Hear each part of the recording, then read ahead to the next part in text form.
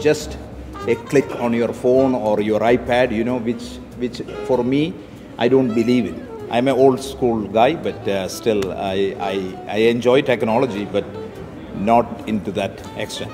The convenience factor of not having to go out, you get to stay in your house, and Uber Eats runs a lot of specials like free delivery and 15% off, so you're not really losing any money.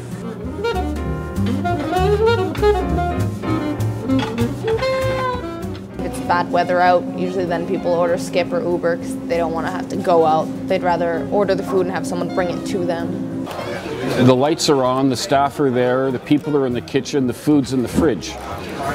Why wouldn't you want to add incremental sales to your daily totals for putting food in a box and having a courier pick it up? For me, if you're serving good things and good food, and we wanted to know where it goes and who is enjoying it and how they will treat the food and things like that. So that is why I am hesitant to do that. You have sometimes, you look outside and you see a big lineup, but you have twice the amount of orders. That can sometimes be difficult, but it brings in a lot of sales. Uber isn't bad, they're pretty quick at coming to pick it up when you say it's ready, whereas Skip, like I said, there's a huge time thing going on. Sometimes it goes down to 10 minutes for us to have the food prepared, and then it goes back up to half an hour.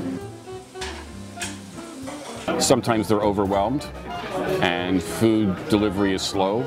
Other than that, it's a great service.